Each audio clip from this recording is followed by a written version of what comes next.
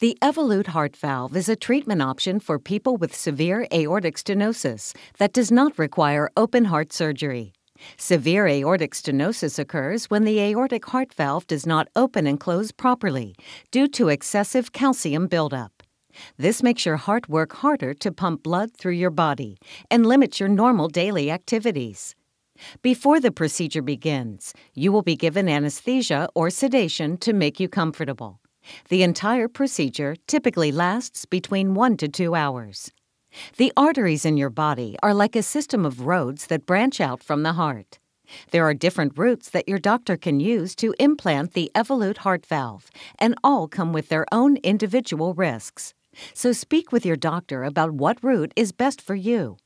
These routes include an artery in your leg, an artery in your neck, a space between your ribs. In a typical Evolut procedure, the doctor makes a small cut at one of these access points and guides a thin, flexible tube with the heart valve into your artery and up to your diseased valve. When the heart valve reaches the diseased valve, the features of the Medtronic Evolut heart valve allow your doctor to reposition the heart valve to assist in accurate placement.